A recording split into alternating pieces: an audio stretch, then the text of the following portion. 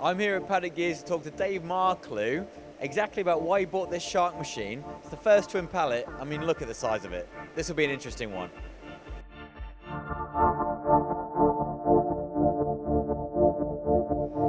We were very lucky at the time because most of these machines were in build, and I went to Rob Prosser, who I've known for many years, and he's a very experienced engineer, so I trusted Rob in what machines were available and what we could buy, and Rob came up with the Parpas machines, and we looked into them and we've been very, very impressed with them.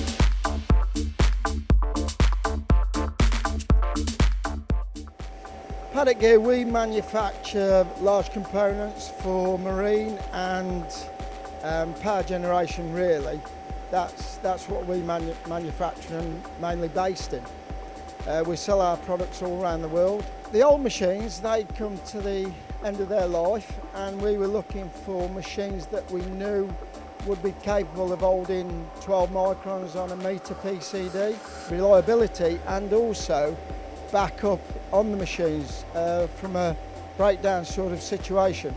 The problems we were having really were hole positions. As the machine wore out, we were getting more and more errors, but we did manage just about to achieve the tolerances.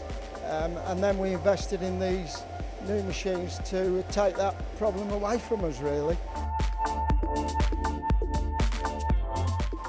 I've known Rob Prosser from Leader for many years, and I trust him, and Rob's a very good engineer, and we both went through the spec on the machine, and these machines were really the only ones Europe manufacture who ticked all the boxes for the accuracy of what we needed.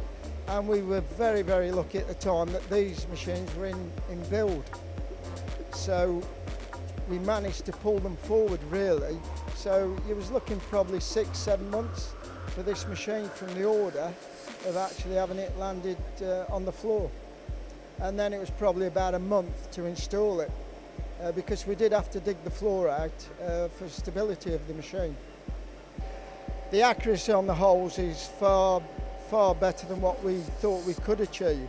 On a metre PCD, we were looking 12 microns. We would have been lucky. We were achieving 6 microns on some components, but then again, we are in a temperature controlled environment, which does make a big difference.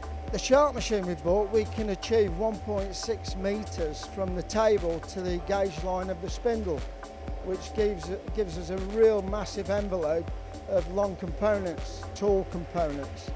And also now we've managed to manufacture gear teeth on this machine together with accurate holes, has saved us a lot of time on other machines. Before we had this machine, we were manufacturing our gears on our electronic gear shaping machines. But the productivity now with moving it onto these machines with the holes has just changed our manufacturing basis. Very impressed with it. And the tooth finishes as well. On a 1 metre PCD gear, we can achieve DIN 5 spec, no problem at all. That's equal to gear grinding.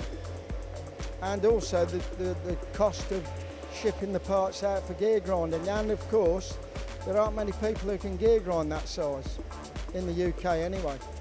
We're not classed as a premier gear manufacturer. It was just that we do manufacture gears for our product. So this was a spin-off really.